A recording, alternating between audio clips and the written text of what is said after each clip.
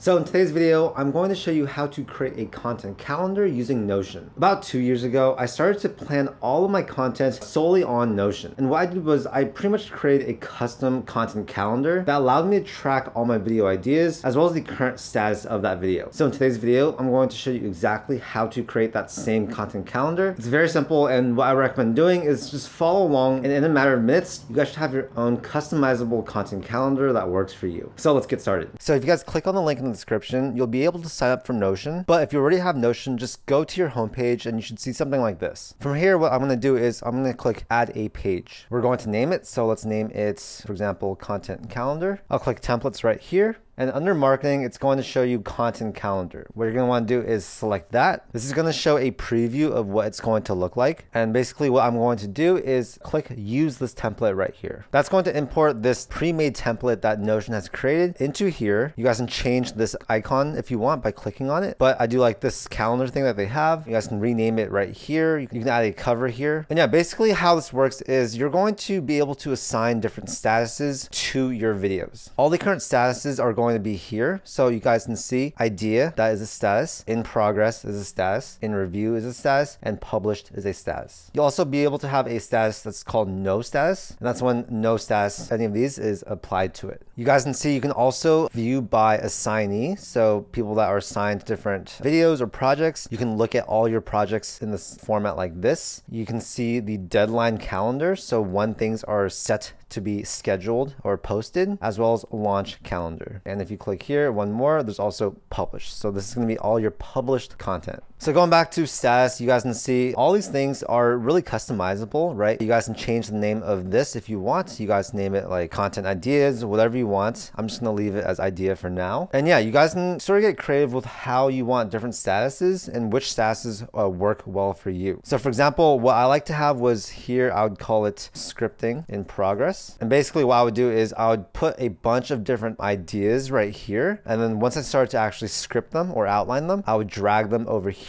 to the scripting in progress column. After that, what I would do is change this to filming. So yeah, once the scripting is done, you are going to be able to change the status right here to filming. And then if you want to actually add some more statuses, you guys can click this right here. I'll name it post-production. And then what I'll be able to do is drag this over here so it makes sense. And yeah, I like to do this because after I film the video, I'll be able to put it in the post-production section, which means that I am now editing it or my team is editing it. After that, what I like to do is have one called ready to publish. I'll drag that over here. So once it's done being edited, it's going to go into the ready to publish column. And these are just videos that are ready to publish. The descriptions are done, all that stuff. And once those are actually posted online, that's when it actually goes into the published status category. So yeah, you can see if you click on a particular video, you guys will be able to change the name right here. You'll be able to select the status right here. I'm actually going to change the order here just so it makes more sense. You can select the content type, right? So with this content calendar template, it pre-populates with a few different types of content. And yeah, this really works for any type of platform. So you guys can do YouTube videos. You guys can use it for Instagram, TikTok, whatever. You can rename these if you want. You can set a deadline for when you want this to be done. And of course, you can set a publication date for when you want to actually publish it online. You can always add new properties if you want. So if I click on this, you guys can see we can assign people, right? We can have a checkbox. We can have more dates. We can actually add text. Really can get creative with this and just, make it and design it however you like and however works for you and your team. The template also pre-populates some things you guys can use, such as a research section, a planning section, notes section, as well as any drafts. But yeah, I really like using Notion as a content calendar because just the ability to drag things from one status to the other. Having everything here in one content calendar makes it really, really easy. And of course, you guys, if you are,